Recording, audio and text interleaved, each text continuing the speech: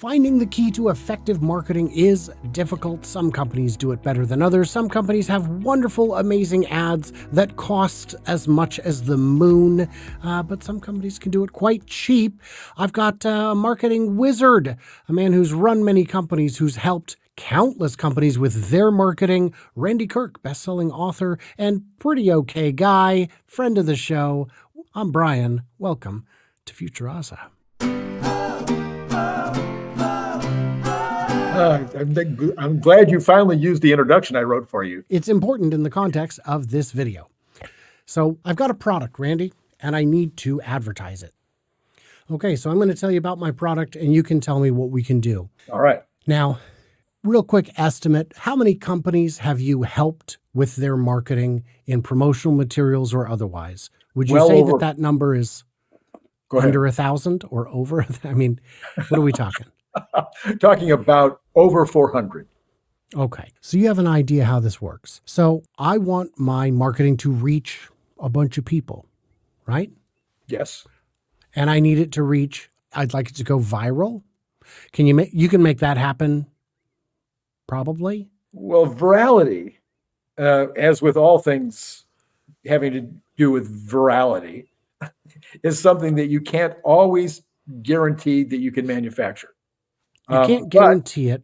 You can't guarantee it. So you do a lot of things. Typically, you're going to do a lot of things, test them, A/B test them, end up with something that is going to go viral because you've tested it to death. Or it may be that you try 5 things, and out of those 5, you A/B test one of them. Anyway, yes, you can usually get something up into some pretty big numbers, given enough time and money. And given the right team working on it. So this ad, I want it to reach everybody, but really I want it to reach the right people. People who don't already love my product, people who may not have any good feelings towards my company or my product. And really what I want is I want to cement that my product is as serious as the competition's product. As serious? You know, as serious. If I've got a new phone, a new smartphone, I want people to go, you know what? I normally would only buy Samsung or Apple, but I'm going to buy a Brian phone instead. You're an actual player. Right. There's immediately, they can immediately see that the value is at least in the game. Yeah. If customers buy my phone and their friends laugh at them, I want them to be able to say, you realize this is the best phone, right? Right. Okay. Right. All right. Obviously, I'm going to want celebrities in my marketing. Oh, okay. Right? Preferably celebrities of all different kinds. Yeah. Okay. All right. Now I should mention that my budget for this is, well, I mean, you probably have a number in mind, but 0 is what I was thinking. 0. Okay. Yeah. You want does that work? No money, and you want to reach a massive population of people that could care less about your product now. You want to be seen as serious immediately. And you want the best possible team to work on it, and you want it to be viral, and you have no money. Mm-hmm. Well, okay. I should clarify on the money thing. On the money thing, I just assumed that the celebrities would pay me and bring their own teams of experts to make these viral campaigns. Because, you see Apple, you see Mac products in movies. Surely those movies paid Mac, right? Yes, they did. Yes. No. Coca-Cola with the label prominently turned out. Surely those movie makers paid Coca-Cola, right? No. No. It doesn't work that way, but I really want that, Randy. So here's what's going to happen. Here's what we're going to do instead. Have you seen this? I didn't see this. Rock can and driving the General Lee is the actual guy from the Dukes of Hazzard. John Schneider from Dukes of Hazzard. From the Dukes of Hazzard at the wheel. How crazy is that? I don't want to give the big... Now, there was no indication that Tesla paid for this. Oh, I'm sure they did not. Yeah. that they gave him the truck. And I really think they didn't, because I thought, what a great opportunity. It's all glass on top. You don't have to address the Confederate flag part. But don't worry, that's on the Rolling Tonneau cover. Oh, good. Oh, good. So that's still there.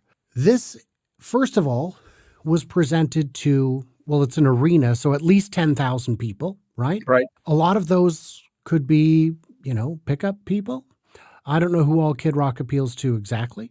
He's from Michigan, so he's got some Motor City fans for sure. Right. And now it's all over the internet. This is pretty exciting. This particular video only has 74,000, but this is way down the list. All the other ones had commentary or were on other platforms where it was harder to see what's going on. Somebody paid for that truck. They paid to purchase and then paid a team to come up with the ad, somebody's job was to get John Schneider out there to do this. I mean, yeah, and it's not like this is the first time. There's some Kim lady. I don't know. She's had a number. Her last name is some weird Kardashian something. I forget. Anyway, yeah, she's a film star. Yes. Somebody said that she would normally charge, I forget, something like $5 million for a product endorsement of any kind, just to be seen with the product. And I don't think Tesla's paid her anything for the at least 4 or 5 stills that I've seen, or short videos that I've seen. I doubt if Tesla's paid her a dime. Just a thought. I don't know. So here is just a variety of pictures of Kim Kardashian with her Cybertruck. And yeah, it is, I would say you can't buy advertising like this, but you can. Yes, you could. It's just prohibitively expensive.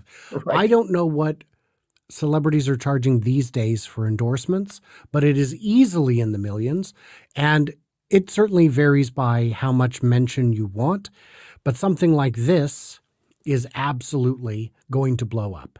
And then we have some late night comedian guy. He used to be a big star on late night, and now he owns some garage or something. He does some TV program where he shows off his hundreds and hundreds. Yes, of course. Of course. So it doesn't surprise me when you've got CarWow and Carmudgeon and Marquez Brownlee. None of those surprise me. This is their job. This is what they do. Yeah. Jay Leno is just a car fanatic. He's not even a fan. He's a true full-blown fanatic. So when what an easy fit. You go, well, who should we call? Just call Jay. I mean, he'll go crazy. And the same goes for, but all the celebrities want to be seen in one. It's a big deal. And this is a mass market car. A lot of the celebrities we're seeing are jumping on the hype. Yeah. These cars will not be common in a year or two. They won't maybe be sexy in a year or two, but they are today. And I was asked by Will from Tesla Jigsaw, why are they showing the Cybertruck in England if they're not going to sell it here? And I said, because if you want to get warm bodies into a showroom, there is no better way to do it. And it wasn't in showrooms. It was in very public places, parked next to a Model Y, a Quicksilver Model Y, the best-selling car in the world. By the way, if this one's too radical and you can't get it yet, check out this one. And again, I'd like to say this is the kind of advertising you can't buy. You just can't afford it. It's impractically expensive. Would you agree with that? And PR, there's no doubt about it. PR, and I have done massive amounts of PR for myself and for my clients over the years. There is absolutely nothing that beats PR in terms of the return on investment.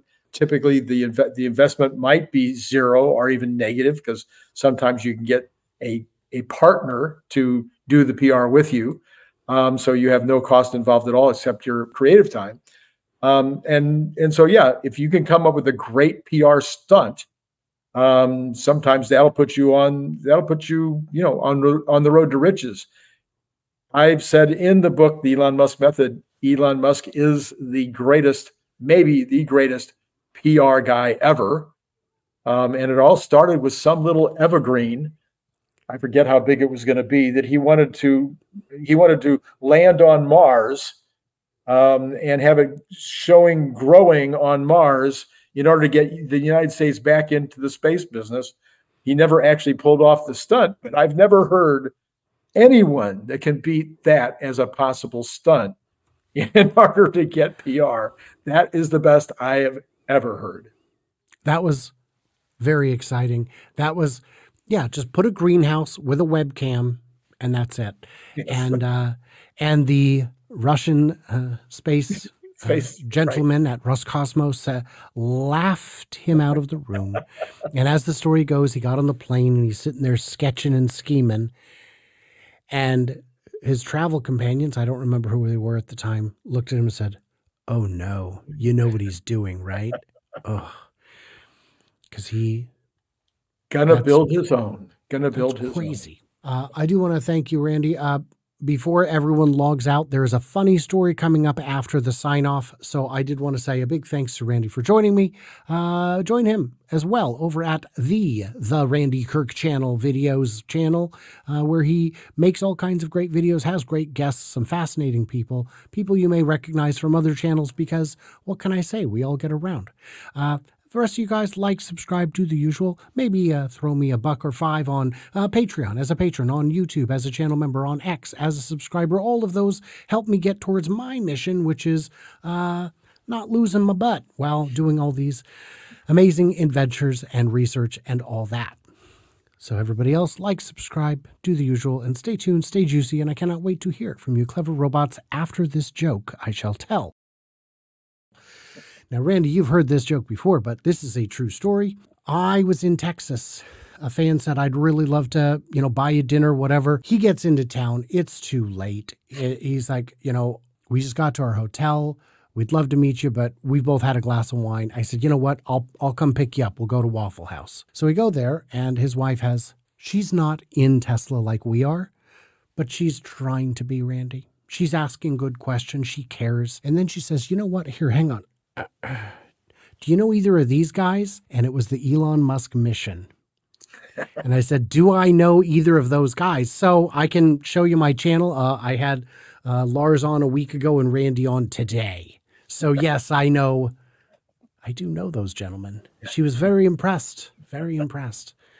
And well, she should be. Well, she should be. Yeah. I said, "Here, let me take that book from you and I'll get it autographed." Never took their name or number or anything. But I just kept it. No, that last part was not true, but the rest of it was true. It was I was like, wow. Best-selling author, Randy Kirk. Best-selling. Very exciting. Best-selling. All right. So guys, now you are free to go.